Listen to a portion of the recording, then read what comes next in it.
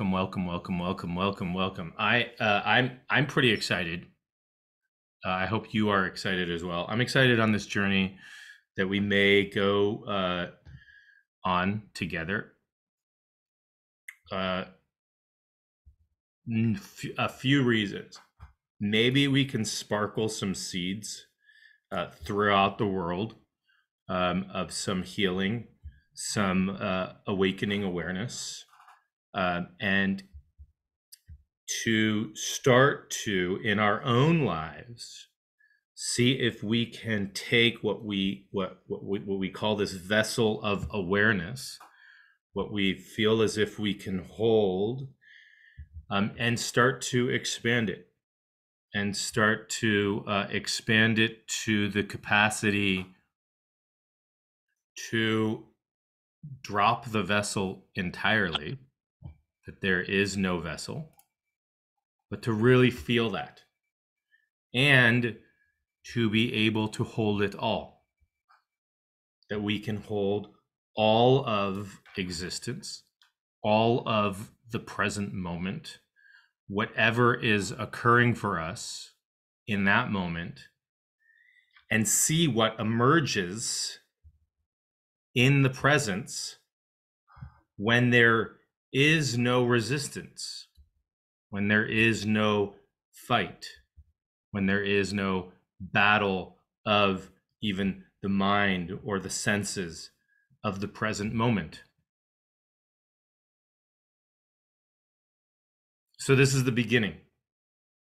And I'm really excited because by being able to do this, I not only continue to do my own practice, but it is a challenge for me to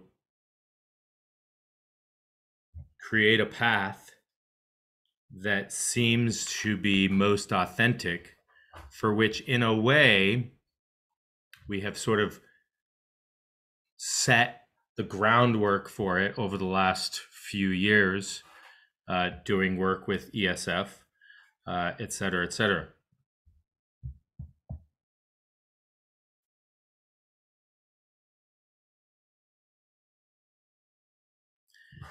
The goal of today's session is really, to me, the foundation of any work that one wants to do with the body, any work that one wants to do with spirituality, any work that one wants to do with really getting in tune with your thoughts, your emotions, your sensations that are arising, to really get in tune with possible past events, as well as being able to fully hold and witness and be present for anything that may happen in the future. That you start to become more resilient, and in that case, then that you trust the natural unfolding of life as it occurs in every moment, and that you may say to yourself, "Oh, I was able to handle that, and now I can handle this." And now I can handle this, and now I can handle this, and now I can handle this. And in a way, these first few sessions that we are going to do are a way of starting to tap into our nervous system and support the optimal functioning of our nervous system, so that we can actually hold the present moment, whatever arises, with openness and curiosity, without resistance, with full acceptance, with no tension, without wanting to change it or being different than what it is. If you just ask yourself, how many times today have I been not okay with the present moment? How many times today have I resisted what is happening? It's happening. Here it is. It's happening. and yet I'm resisting it. There's a reality that is emerging, and yet there's a resistance felt inside. I'm not okay. There's not an acceptance. How many times today have you done that? What were those events? Why? What made you do that? What if each one of those events you could fully accept, that you could fully have absolutely no resistance to? And a lot of that, believe it or not, in my opinion, comes from learning how to have a more resilient nervous system. So that what many people have described, that we have what we call a zone, sort of a zone of tolerance. And I'll share a slide that I picked up from a psychologist, Sarah Ross, who does a lot of work in somatic experiencing with Peter Levine. Peter Levine has written many books. One of them is I believe it's called Healing the Tiger, on somatic experiencing and healing trauma. So I'm just going to share my screen for a second. I find, of course not.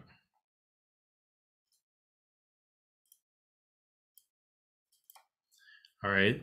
So if you see this screen, what we see here is, she calls it here the window of presence.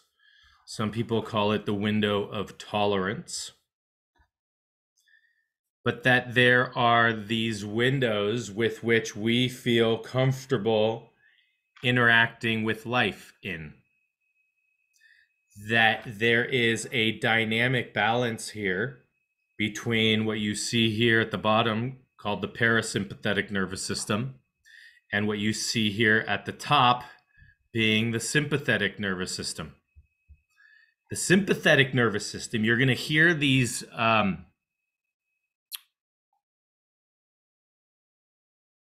names a lot because we talk a lot about the sympathetic and the parasympathetic nervous system, especially with regulating the nervous system, especially when we talk about breath work and heart rate variability.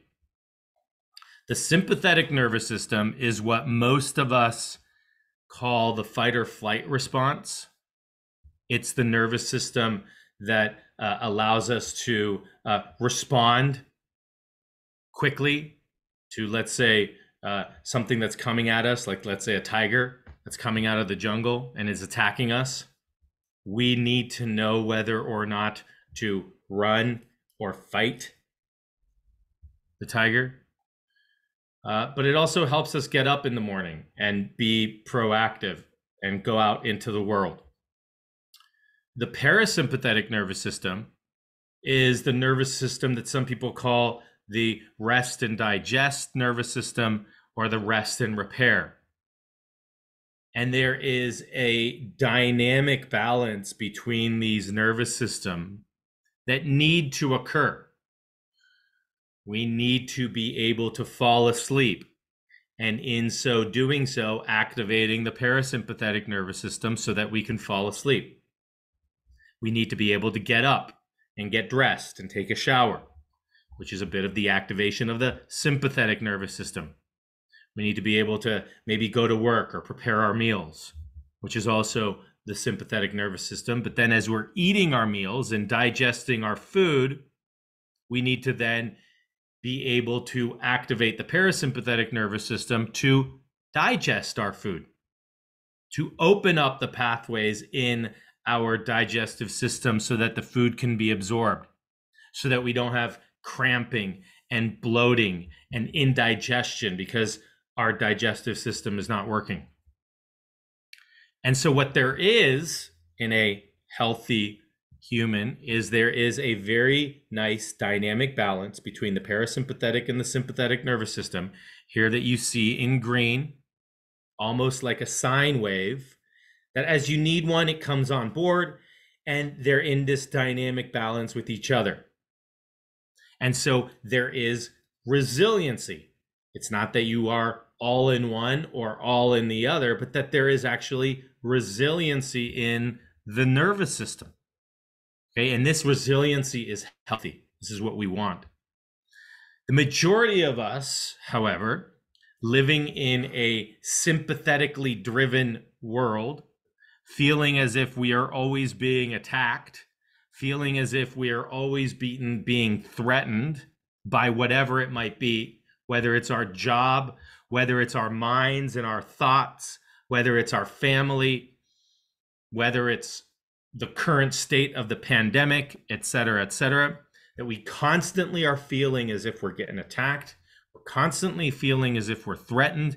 And therefore, we are predominantly in a sympathetically driven state. And that is one of, as she shows here, hyperarousal, anxiety, panic, hyperactivity, restlessness, hypervigilance, emotional flooding, chronic pain, and sleeplessness, right? Insomnia, you can't fall asleep. You're constantly worrying. There's always a threat that we're trying to combat, right? On the other side of that, there is people who are hypoaroused, who have gone into a dissociative state, who, let's say something has happened to them and they don't feel their body. They don't want to feel their body. They are frozen. And this would be sort of an over parasympathetically driven state. And this would be the opposite of hyperarousal, which would be hypoarousal. And this is more of the chronic fatigue.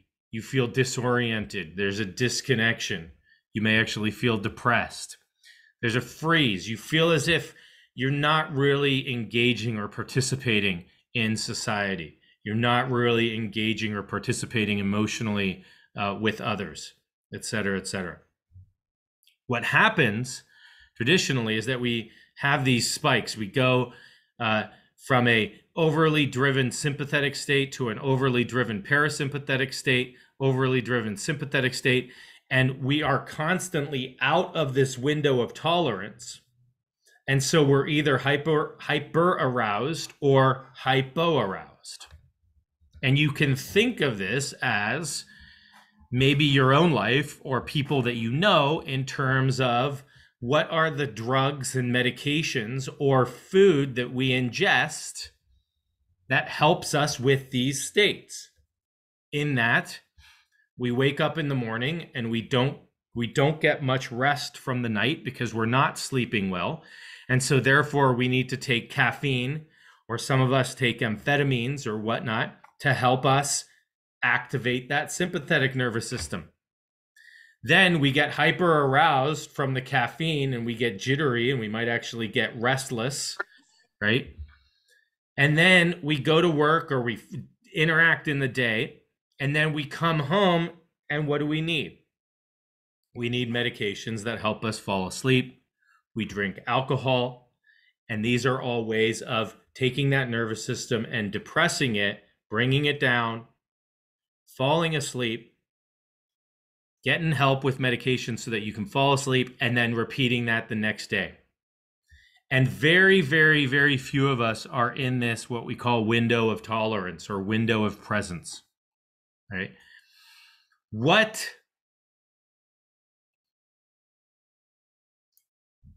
some of these techniques will help us do is understand our own window. We each have a window that we feel as if we can function in at this time, that we feel comfortable functioning in. By doing the techniques, some of the early techniques in this program, what hopefully you're going to start to see is that this window of tolerance starts to expand. That you're actually able to hold more, and that you don't trigger a hyper aroused state or trigger a hypo-aroused state, that you might need less medications or caffeine or stimulants to get you up in the morning. And you might need less tranquilizers and alcohol and medications that help you fall asleep at night. That events might happen where you feel as if you may have actually lost your lid or blown your top or whatever you want to call it, but yet you're actually able to tolerate it. And it's certain techniques that you can consciously do that will help us start to expand this window of tolerance. One of the things that I want to talk to you about today is a technique that's called resourcing. Now, this is to me, this is like the most basic technique that we each have to master in order to progress in our own awakening, in our own expansion of awareness, and in our own healing, or whatever that might be. Okay. And so I went to the Webster Dictionary to look up what the definition of a resource is. A resource is a stock or supply of money, materials, staff, and other assets that can be drawn on by a person or organization in order to function effectively. A stock or supply of money, materials, staff, or other assets that can be drawn on by a person or organization in order to function effectively. Another definition, an action or strategy which may be adopted in adverse circumstances. All right. So the practice for today, and if it doesn't happen today, tomorrow, and if it doesn't happen tomorrow, the next day, or the next day, for the rest of your life until you find a resource that works for you, is to find your own resource. How great would it be to have an asset that you can draw on that helps you function effectively? Do you have one? Do you have a resource? If you do, excellent. In this practice, we'll take you to your resource, whatever that might be. And I'll have some options for some resources you can try out. And you can practice going to that resource. If you don't have a resource, you're like, oh, I don't even know what that is. Never really thought of it. I'm not sure. Do I? What would be my resource? Then this is the time to find it for yourself, because everything, in my opinion, stems from finding your resource and being able to use your resource, being able to go back to your resource at any time you want during your day, during your meditation. To what? Just like the definitions say, to function effectively, to be adopted in adverse circumstances. Because if you're actually in a meditation and you are doing some activation, or you are noticing a body sensation that you might be unfamiliar with, but you wish to investigate, or you're uncomfortable with, our practice is going to be a titration practice of going to that uncomfortable sensation, but coming from your resource. We're not going to do that today. We're going to try to find a resource today for you. Now, can your resource change? Absolutely. Depending on where you are in your spiritual practice, depending on where you are in your meditation practice, depending on where you are embodied or not, your resource may change over time. My resource has changed tremendously over time, especially because I was such a mental person. And so initially, it was very difficult for me to find a resource in my body. Very difficult. Didn't really even know what that meant. And so my resource was an external object.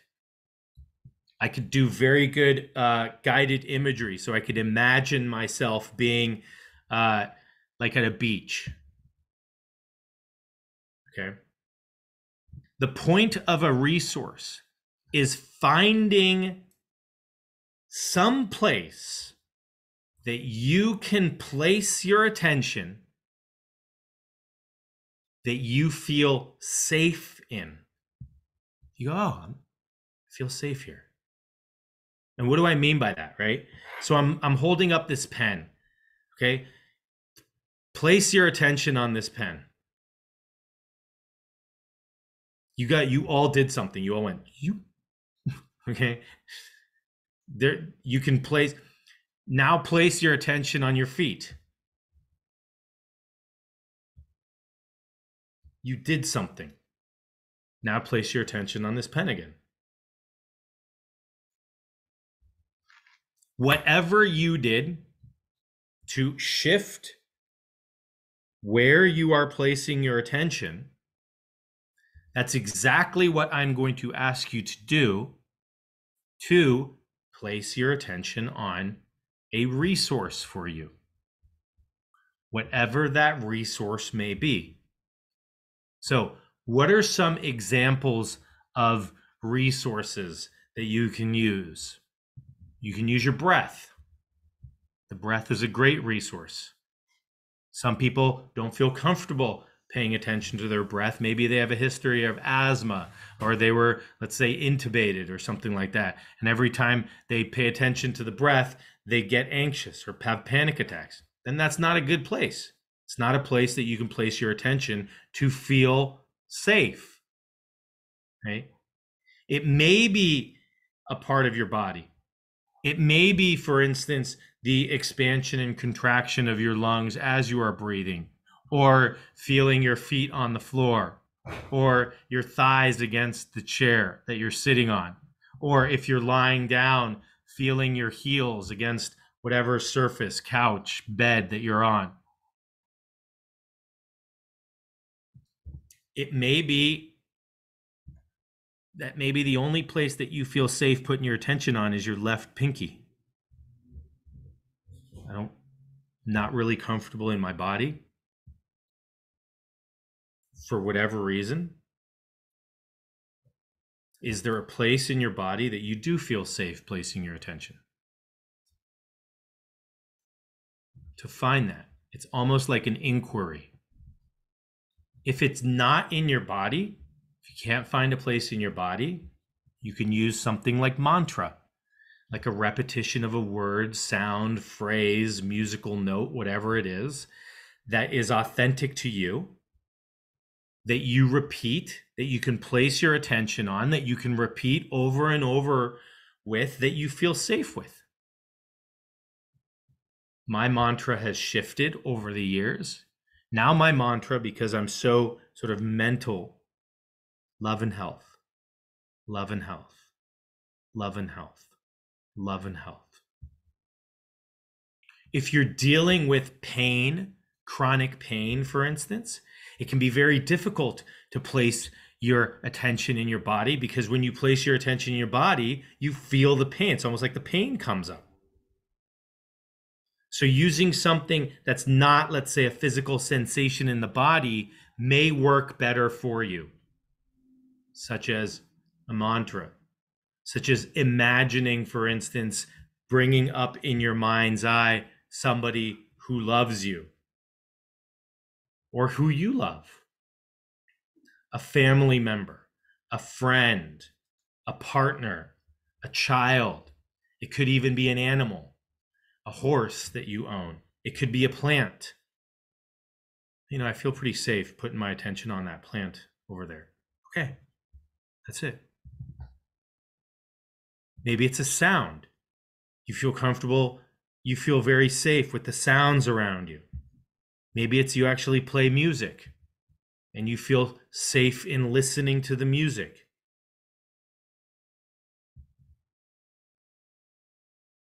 Maybe it's a spiritual figure Maybe it's the sensation of love or of community or of connection that you have with others.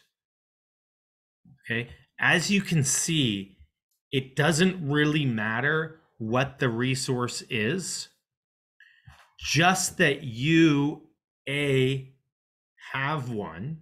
And if you don't, go through a list of various possible resources where you feel as if you can place your attention and you feel safe, where you can relax your shoulders. Okay. The reason this is important is because the mind has a tendency towards going towards threat. That's just how we're programmed evolutionarily. So if we know the programming, it's sort of like, oh, thank you very much. That's software version 1.0. We're going on to software version infinity because we are the masters of that software. We're going to constantly be updating the software. Thank you very much for that software. How does that work? Well, it works based on repetition. What are the repetitive signals you're getting? Well, the repetitive signals you keep on getting are threat, threat, threat, threat, threat, threat, threat. So my repetitive signals that I constantly are sending to my brain are survival, survival, survival, survival, survival, survival, survival. All right. And there's a beautiful adage in neuroscience that you'll hear me say over and over again. Repeated states become enduring traits. All right. So what state are you bringing in? Are you constantly bringing in that trait, that state of survival? Because if that's the state that you're consciously in and bringing in and allowing the default pathway to take over, then that's going to be your enduring trait.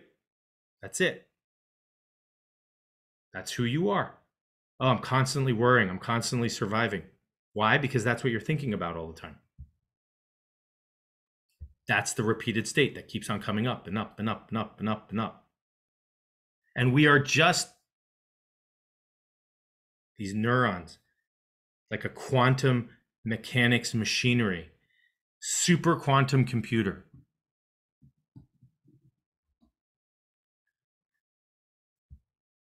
By bringing in this resource, then, you're saying to yourself, oh, I understand that I'm constantly going towards survival. I understand that I'm constantly, that's how I've been programmed, that evolutionarily, but now I don't have to go hunt for food or gather. What am I trying to survive from? Okay, I'm trying now I'm trying to survive from COVID, let's say. Okay. Oh, what do I need to do there? Okay, I do this. All right, well then I take care of that. All right, what else? Every time I get in the car, I feel like I'm being threatened by others. They're coming close to me and stuff like that. Oh, okay. So you get in a car, you're sitting in a car and you feel like you're threatened. And so you're going into survival mode. So here's a new activation of the sympathetic nervous system by us driving. And so when you have a resource, what happens is that you start to slowly redirect, even if you're driving and you say, look, I'm driving, I'm stuck in traffic. There's nothing I can do. Let me bring in my resource. Let me start to shift my attention. Let me shift my attention towards my resource, towards my resource, towards my resource. Now, what are you doing? Your repeated state now becomes your resource. What would you rather be? Would you rather have an enduring trait of being in your resource and feeling safe, or constantly feeling as if you're threatened and need to worry about your survival? It's your choice. I'm just asking you, which one would you rather have? Right? So if we repeatedly practice coming to our resource, and this happens every single moment of every single day, what do you think your enduring trait is going to start to become? You are going to start to feel more safe. you are going to start to feel more present. You are going to start to take this zone of tolerance and starting to expand it. This doesn't happen overnight. It happens with time because you're actually rewiring your brain. You're rewiring the circuitry that you came in with that was programmed to be survival, survival, survival. Okay?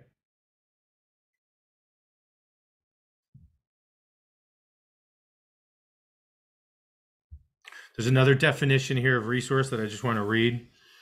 Resource is the practice of inviting our mind and body to attune to sensations of safety or goodness, however small they may be. The process of attending to a felt sense of okayness begins the process of teaching our nervous system that it can experience stress and then come back to a state of calm. That's why resourcing is so important. Okay. Is that we're starting to get this sense of, hey, I'm okay. Hey, this is okay. Even with all this threat, whatever that threat may be, real or not real, imaginary or not, it's okay. For this moment, I feel safe.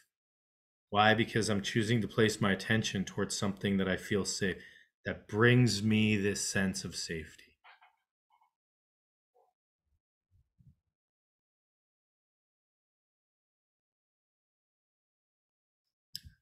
In the subsequent sessions, what we're going to do is we're going to tap into our resource and then slowly open up to any unpleasant sensations or thoughts that may be present that arise in the moment. First, we might look at unpleasant sensations in the body that arise and learn how to titrate. Learn how to titrate those. So it's almost like an exercise, like we're starting to learn how to flex our resourcing muscle. Flex it. Go place your attention some other place, come back to your resource. Place your attention some other place, come back to the resource. And really understanding and getting the felt sense of the ebb and flow of life, the natural unfoldment of energy, the natural presence of expansion and contraction. So when or if that occurs to you, when you have a Kundalini rising, that you are resourced, that you can feel grounded, connected to the body, and that it doesn't just explode or go untethered. All right. So in this practice, I'm simply going to guide you to try out a few resources for yourself. Try to find the resource, a resource that is authentic for you. I don't know what that is, so I'm not going to guide you to one thing. We will come to the breath, but it's a completely different reason for coming to the breath later on. And we'll go into a lot of the science of breathing and things like that. If you do use the breath, great. Okay.